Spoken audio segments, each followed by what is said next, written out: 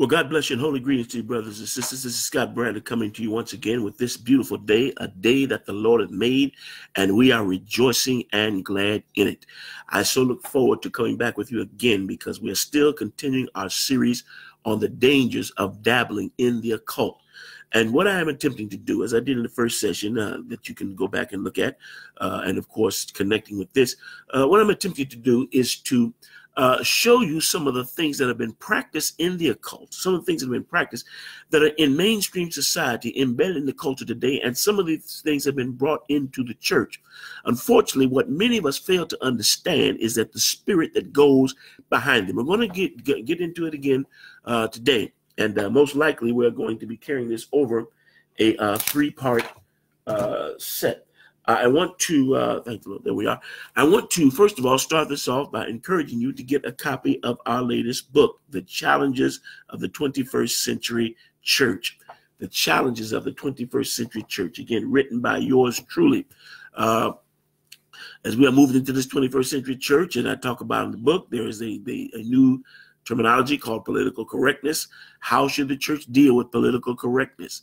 What is the church lacking in this 21st century? Why is it that in this 21st century, the church seems to be powerless? It does not have the power and possess the power that it one time did. Well, I talk about it in many ways. And, I want you to get this. Now, I want you to get this. Now, again, I noticed that our people that have been following us has gone up. Last week's presentation had us over the week over 700, close to 800 views, which I think is very good considering that we were averaging about 200 to 300 a week. And of course, I expected and anticipate that this is going to continue to grow. It's going to continue to expand because our ministry is going this way. I appreciate all the others. I know that a lot of people have come on this medium with various types of teachings, but thank God for you that are listening to this. And the Lord ministered to my heart and said, be faithful to this and treat it as if you were on national TV. Well, the reality is we are on worldwide media. There are people that are seeing this all over the world, and I thank God for you. But again, to get the book, please get the book, The Challenges of the 21st Century Church. You can go to Amazon or Barnes & Noble. Both of these are carrying my book. All you simply have to do is type in the website, and under the book title, type in my name, Scott A. Bradley, or the book title, The Challenges of the 21st Century Church. Do that. The book will come up, give you information on how to order it. It's retailing at $13, $12.95. And you can get the book. You can have it. You can read it. It will bless you. It will inform you. It will inspire you. And I believe it will open your eyes to a lot of things that are happening around us. These are days and times, brothers and sisters, where we need to know Jesus. Do you hear me what I'm telling you? We need to know Jesus, not know about Jesus, not just go to church, but know Jesus. And the Bible said, ye shall know the truth, and the truth shall make you free. And whom the Son set free is free indeed. God bless your hearts. All right. Now, I want to go right into the lesson here as we're dealing with part 2, the dangers of dabbling in the occult. Again, what is the occult? The occult is, as we talked about last week, matter of fact, I got a definition here. Let me pull it right up for you. Praise the Lord. Amen. Yeah, the occult, supernatural, mystical, magical beliefs, practice or phenomena, black magic, witchcraft, sorcery, wizardry, voodoo, seances, all these, contact with the dead, spiritual guides, as I've heard people say. I've got a spiritual guide that leads and guides me. That's all part of the occult. The occult basically is demon worship, satanic worship. That's basically what it is. And all of these things are associated with the occult. And one of the dangers of it is that in many cases, when we begin to dibble and dabble into certain things and say, well, Reverend, I just do that for fun. I just fool with the Ouija board because it's fun. It's entertaining. Just have people read my palms and read the cards to me and do my horoscope because it's fun. I just have people various other things because it's just entertainment. And what you fail to understand is it's entertainment. It's the same way it would be entertainment if you're fooling with a pit of snakes and playing with the snakes. Now, how entertaining is that? Particularly if a snake bites you. It's dangerous to play with snakes. And when you start playing with things that entertain spirits, again, we are in a spirit world. Whether you believe it or not, whether you see it or not, I oftentimes say this, that we are passing through time but destined for eternity. You yourself are a spirit. You consist of body, soul, and spirit. You are actually 2/3 spiritual and only 1/3 physical. And a lot of times demons, what we fail to understand is that demons can attach themselves to our spirit because of certain things that we play with and fool with that we have no business playing with. God forbid the people to do seances. God forbid the people to go into wizardry and to seek out those that had what they refer to as familiar spirits, conjuring the dead, conjuring demons, calling into the next world. Astral projection, that's another. We're going to try to get into that today. If we don't get into it today, chances are, and I'm sure we're going to be going into this next week as well, but we're going to be talking about that as well, that we may understand the powers of darkness that we should not fool with. Certain things we get into because we do not have permission. And I'll tell you what I mean by that. Sometimes people say, Reverend, when I do this, I get into the supernatural. There's oftentimes I heard people say, I've experienced a spiritual awakening. Experiencing a spiritual awakening is not always complete because you may spiritually awaken the wrong thing. You can spiritually awaken in a cult. You can spiritually awaken be spiritually awoken by demons for their purpose. So don't just think because you had a spiritual awakening. Of course you do, because you have a spirit and you've awoken to the spirit world. But there's certain places that people of God, Christians, people that are following Jesus Christ should not dwell, because it's the powers and the forces of darkness. All right, that being said, last week we talked about something, and I want to continue. I talked about vibes, musical vibes. First of all, let me start this by saying that Christians do not deal in luck. Listen to me what I'm telling you. Let me say this again slowly because I want you to get it. Christians do not deal in luck. Oh man, I was lucky. And a lot of time when you're going to these card readers, these palm readers, these ESP, these madams, they're trying to get you good luck, even though they'll advertise, find fortune and good luck. The people of God, listen to me what I'm telling you. The people of God do not walk in luck. Luck is chance. And you can hit lucky streaks, But the reality is the people of God should not walk that way. We should walk dependent upon the favor and the blessing of the Lord. Blessings are not luck. Blessings are by divine providence. God grants blessings. There's certain things you can do that will bring blessing into your life. And when I say blessing, brothers and sisters, we in the 21st century church have gotten way off when it comes to what blessings are. We think the only type of blessings are blessings of substance. I got a new car, been blessed with a new car, been blessed with a big house, been blessed with a lot of money. Blessings go further and deeper than that. It's a blessing to have life, health, and strength. It's a blessing to have your right mind.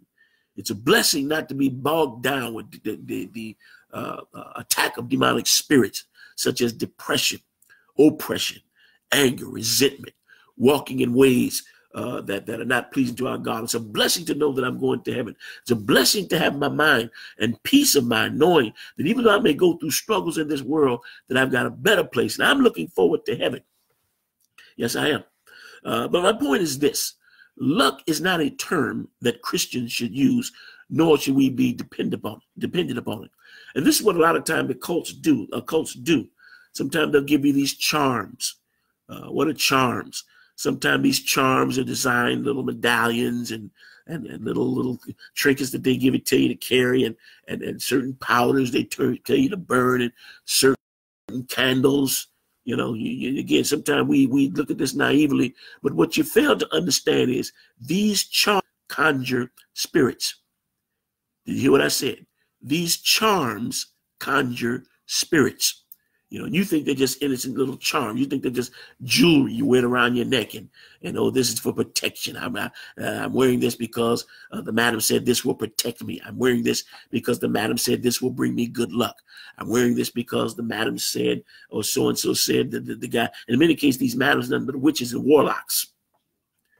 Even whether they realize it or not, because they're being used by the devil.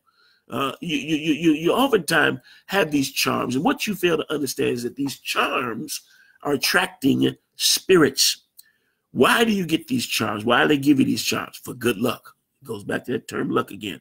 Good luck. This will bring you good luck. This will bring love into your life. You know, you want somebody to love you. You go cast a spell, put powder in their food, all kind of stuff. They're charms.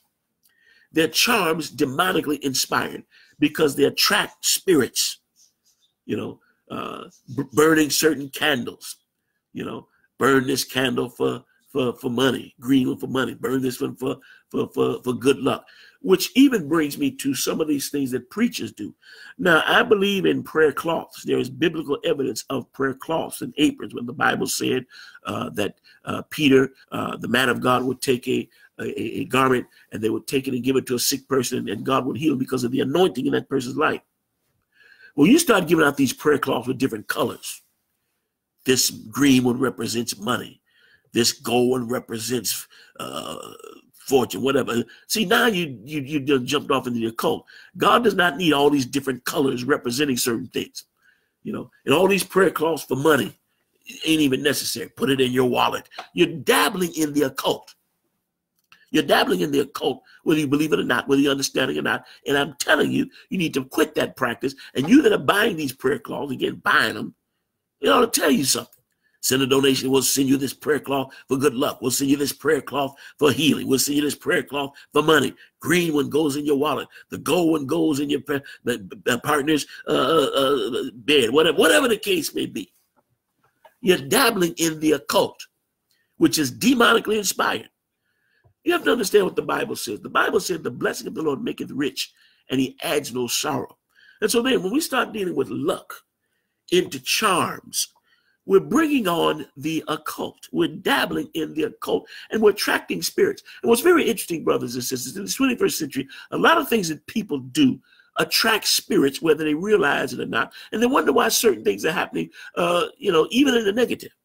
You know, because, again, these things are supposed to bring positive stuff, good luck and fortune, all that kind of stuff. And you wonder, with it, if it in fact even works, comes something else. Because you're conjuring spirits. So I said this last week. Certain musics bring certain vibes. Now, here's an interesting thing, and I'm going to say some things I know that are going to offend some of you. I'm going to say some things that are going to upset some of you because you've been practicing it yourself. You call yourself a Christian. You're practicing it. You're listening to it, and some people even bringing it into the church. You cannot bring every kind of music, first of all, into the church because, once again, there's certain types of vibes that go with it that are actually a conjuring of spirits. It's interesting when you look at music. Music has always, well, music goes back even into eternity. When God created the heavens and the earth, the Bible said in the book of Job, when the sons of God sang for joy, there was always music. Even Lucifer himself, Satan, before he fallen, was Lucifer, was a son of the morning if I can use modern terminology, led the praise and worship. His voice was full of pipes and vibes and various other musical instruments that he used to lead the sons of God, the angelic host, in worshiping and praising the Lord. But it was a proud angel, and iniquity and pride was found in him, and he fell. He was the most beautiful angel. The Bible said every precious stone was his covering. He was this beautiful, shimmering angel to look at.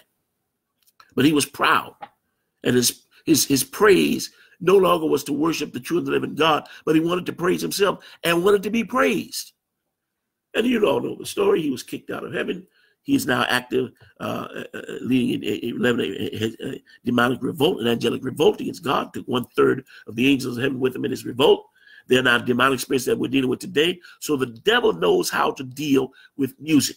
And when you look at some of the music today, I'm talking about the world, it creates certain atmospheres. The vibes of that music, the tones of certain music create certain atmosphere. And in many cases, it calls demonic spirits. It calls demonic spirits to take over the session. I'll tell you a story. I was a youngster. I was about 11, 12, maybe 13 years old. And a fellow told us, said, I want you to come by my house. He's me and a couple of other guys. Come by my house. I got something I want to show you. And he had in his room there a strobe light, that light that flashes, constantly flashes. And as he began to flicker that strobe light, and began to play this music.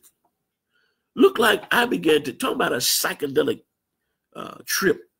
And again, there were no drugs involved, no drugs involved. It looked like I had a psychedelic experience as this strobe began to continue to flash and this music began to go forth. One particular fellow that was there with us suddenly got him started doing this dance. And again, there were no drugs, there was no alcohol, just this music and this strobe light. And he began to dance so until he began to take off his clothes.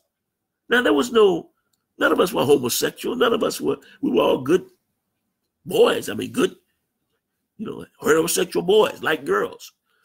But this guy began to dance and just literally strip down butt naked, And then we just kind of sit there and I was just kind of dazed out looking at this and man, it's crazy. I'm just in my mind, just tripping out. Finally, when this was over, the boy said, "What did I do?" He didn't even know what was going on. He said, "Man, that blew my mind." And I think about this every now and then, how that vibe of music and that optical stimulator, that strobe light, what it did to my conscious mind and how it began to blow my mind. Again, these are part of forces, demonic forces used to confuse and mess your mind up. Again, when you go to these seances, you go to these madams, the lights are dark lighting, certain type of atmosphere is being created. You're dabbling with demonic spirits. And so there are vibes that demons move on. At the same time, there are also godly vibes and spiritual vibes. Again, vibes and music, they conjure spirits. And many of the modern music, such as hip hop, yeah, we'll get you with that one. I'm about to upset you with that. But a lot of that is in a vibe of a certain type of music. It's in the vibe of a certain type of atmosphere. It creates the type of dancing. Again, I was in a church service, and this is why I tell you cannot bring everything into the church, because what you're bringing in it is the spirit behind it. I was in the church once, and this young group got up to perform, and all of a sudden they started hitting this hip hop beat, and the girl got up and started gyrating. Now this is in church, right in front of the whole congregation. Got up and started gyrating this type of dance in conjunction with the music. And the young little fella got around and turned around and started shaking his behind. And got up there and said, "It's all right, it's all right." I'm thinking it's not all right. Do you all realize what you're up there doing in church? But again, I know I'm saying this to some of you, you're getting offended, Reverend, leave them young folk alone. Let them young folk be young. I have no problem with young folk being young. What I'm saying is you cannot bring these things into the church, young or old, because there's a spirit behind it. And as this young lady began to gyrate her behind and gyrate her body, which again is what a lot of these vibes do. They cause a stimulation in the physical body. Because what it's doing, it's actually touching the spirit, and the body is responding to what takes place in the spirit. And so certain vibes, certain musics stimulate your spirit and cause you to dance. Music makes you dance. Any kind of music, it makes you dance. Whether you slow dragging or whether you boogalooing, that's I'm probably giving away my age by using that terminology, or some of these other things. It stimulates this and causes this kind of thing to come forward. At the same time, music in the spirit, because again, certain music cause certain things. Church music. Well, I say you can't bring every type of music in church, but there is music that is in church. There is music used for praise and worship. There is music used that stimulates spiritual gifts. I want to read something here. This is coming from the book of 2 Kings, the 3rd chapter, in verse 14. And Elisha, who is the prophet, said, "As the Lord of hosts liveth, before whom I stand, surely were it not that I regard the presence of Jehoshaphat, the king of Judah, I would not look toward thee, nor see thee." But notice what he says in verse 15. "But now bring me a minstrel." And it came to pass that when the minstrel played, that the hand of the Lord came upon him. And he said, thus saith the Lord.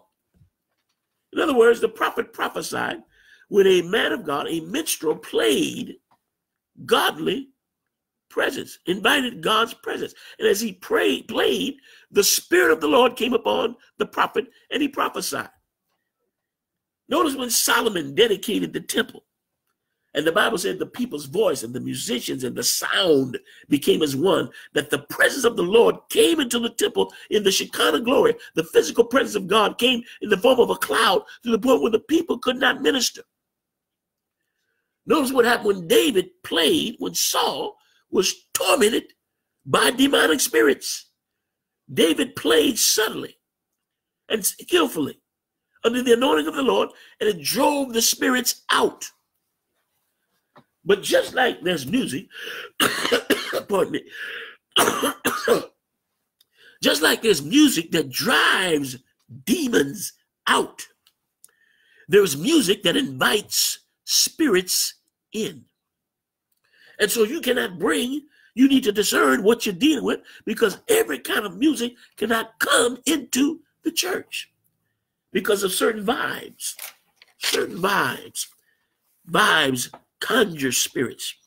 Some of these vibes are used in demonic worship. Again, you don't want to bring that into the church. And you can see it, brothers and sisters, even in the way some people dress, what the hip-hop culture has done. Notice the style of dress with the hip-hop culture. Notice the style, the way people carry themselves in the hip-hop culture. Notice the gyrations and the moves in the hip-hop culture. It's because, again, it's to a spirit. It's part of his spirit worship. I was looking at this young lady. God bless her. I'm praying for her. I'm really praying for her. She used to be a young gospel singer. Her name is Katy Perry, who jumped off into, my God, I don't know what you call this music. But now she parades on the stage as a satanic priestess. And her stage effects are demonic worship and these idols. And she comes out in this outfit. And now here's a young lady that used to be saying, well, at least she sang gospel. I don't know if she was saved necessarily or not, but she sang gospel and got caught up into this culture. And she's hitting it, man. She's one of the renowned musicians. Again, I don't know what type of music you can call this stuff. I don't know if it's hip hop or what exactly it is, but it's way out there. It's demonically inspired.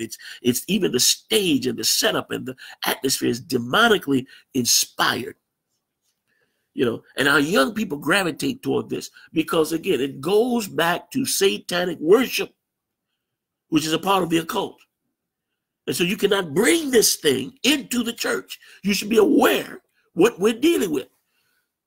Remember a presentation I did a number of years ago, and I did a sermon on this. We're dealing with this kind, different types of demonic spirits. We're not dealing with the same type of spirit that we're dealing with now. We're dealing with different types of demonic spirits that have infiltrated the culture itself and become a part of the mainstream society.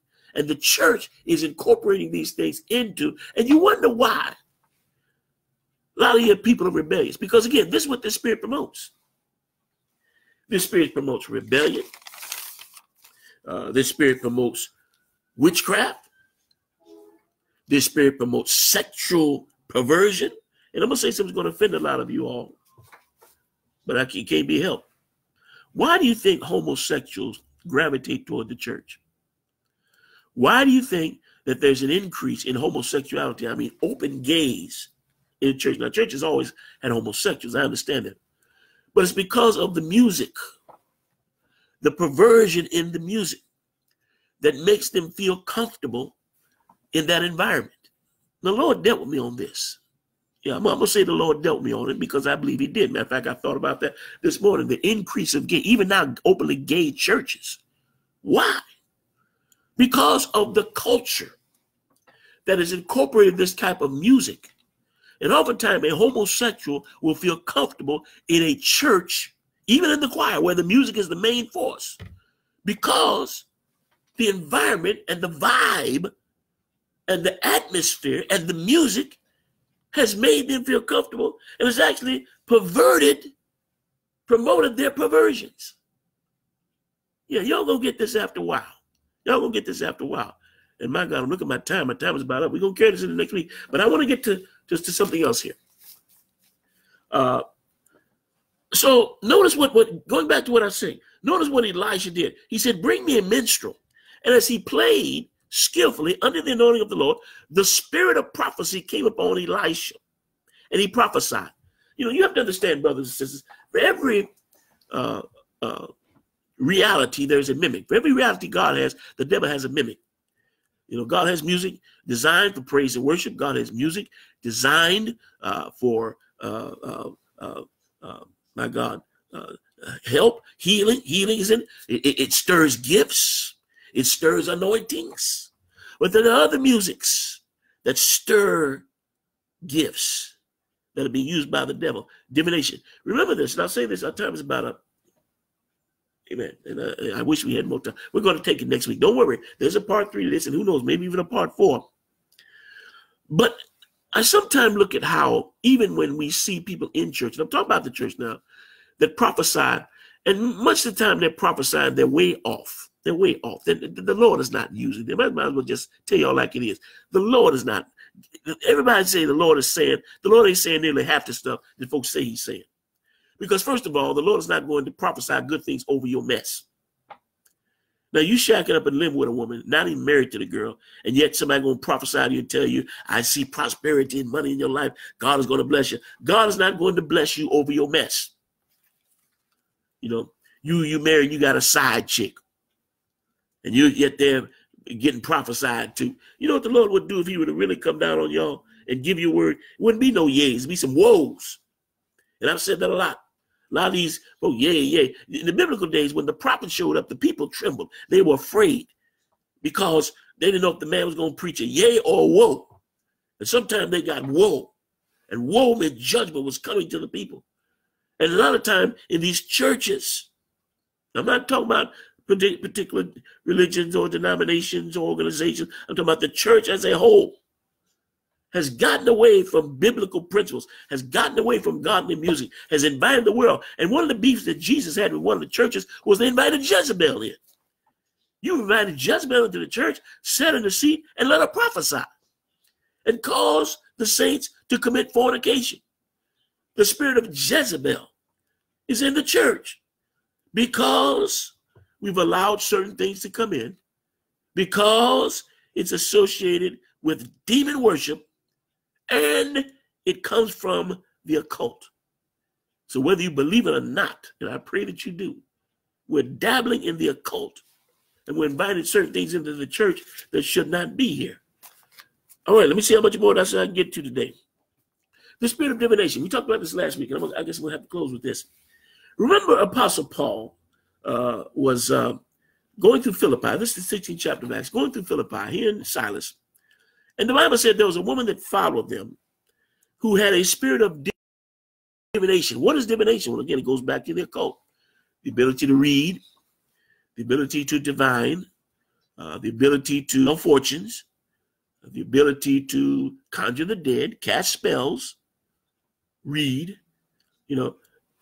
This was associated with divination. And if you notice something, she followed Paul and Silas around and kept saying, these be men of God, which show us the way of salvation. You know why she did that? Because that demonic spirit wanted to ally itself or appeared to be allied with men of God. The Bible said Paul became grieved. And when he turned to her, he said, that spirit of divination, I command you, come out of her. Now, notice, Paul was grieved. Why was Paul grieved? She was saying good stuff. She was saying stuff that would have got a bigger crowd, because after all, people believed in her ability to divine. But Paul realized it was the wrong type of spirit, and you cannot bring every spirit. Remember our theme scripture that we preached last week from St. John, the 3rd chapter. Beloved, believe not every spirit. 4th chapter, 1 John. Beloved, believe not every spirit, but try the spirit, whether it be of God. Don't believe everything that's prophesying. When Paul cast that spirit of divination out, she could no longer prophesy. She could no longer divine. She could no longer tell fortunes. She could no longer read you. She could no longer do seances. She could no longer conjure the dead. She could no longer do that because that spirit had been cast out. And brothers and sisters, what we don't see a lot of nowadays that we should is casting out demons. because demons come with a lot of this stuff. There's baggage that comes with it. And you think because somebody told you something that, oh, it must be God, and it's a demonically inspired prophecy, a demonically inspired word that in many cases is designed to give you enough of the truth to get your attention, but to divert you from the true path. As I told you before, a lot of times you go into these madams that are reading to you and giving you ESPN and telling fortunes. They're holding on to a cross, or they're telling you that their spiritual guide is leading them, or they're praying to the Virgin Mary, or that Christ has appeared to them. They're trying to ally themselves with something legitimate, but it's the wrong spirit. Believe not every spirit. Believe not every spirit, because many of them are demonically inspired. Here's another one. I'm bringing this to a close for real. Time is up. The Bible said that when Philip went down to Samaria and preached, the whole city was stirred and inspired by the preaching of Philip. And there was a man there by the name of Simon, who was a sorcerer. Again, part of the occult.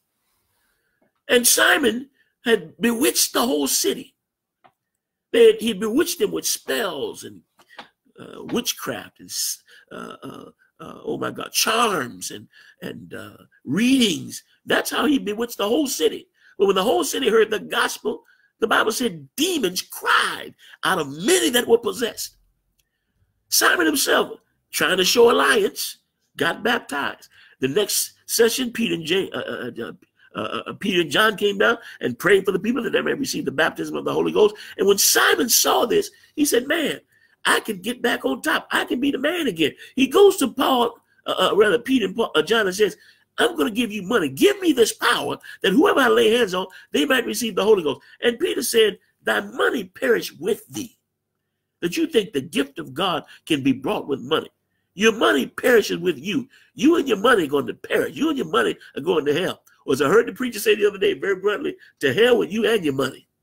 Y'all don't like what I'm saying. Well, that's basically what it boiled down to.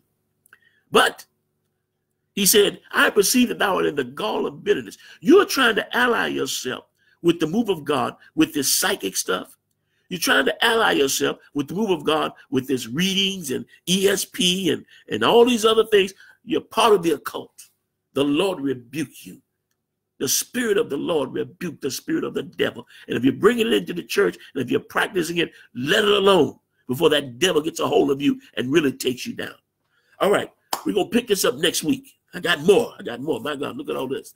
That's just what I was trying to get to this week. But I got more coming. We're going to take this next week, dabbling in the dangers of dabbling in the occult. Now, so I pray to bring this to a close. I want you to get my book, The Challenges, let me get out the glare there, The Challenges of the 21st Century Church.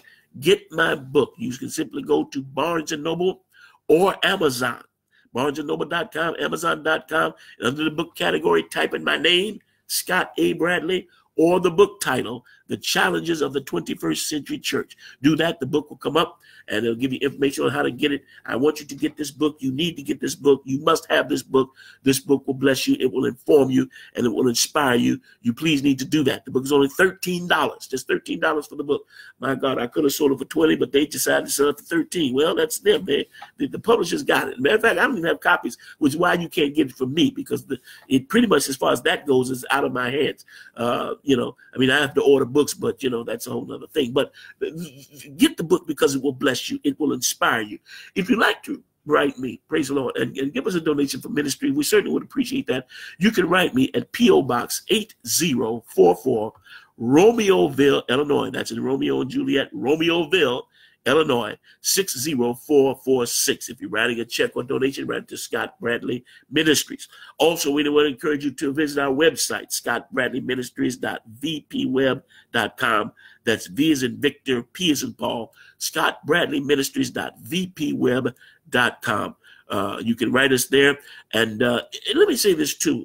Some of you may want to know, say, preacher, can you come down to church and preach? Are you open for speaking engagements? Of course I am. Of course I am. Go to my website. I've got contact information there. We preach all over the world. My God. Yes. I'd love to have the opportunity to come in. And I'm not hung up on denominations. I don't just preach in one particular denomination. Wherever the Lord opens the door, I will go in and preach the gospel. Let me tell you now, when I'm not going in to preach your doctrine of endless circles. You know, like what day you worship on, what name you baptized in, do your women wear pants? I ain't even gonna fool with that. You want me to come? I'll come and I'll preach the word of God to you and your congregation. Let's be clear on that. God bless you. All right, we're going to pick this up next week. The dangers of dabbling in the occult. Until next Thursday morning at 11 a.m., this is Scott Bradley saying, God bless you. I love you. Pray for us. We'll be praying for you, and we'll talk to you again real soon. Hallelujah. Jesus is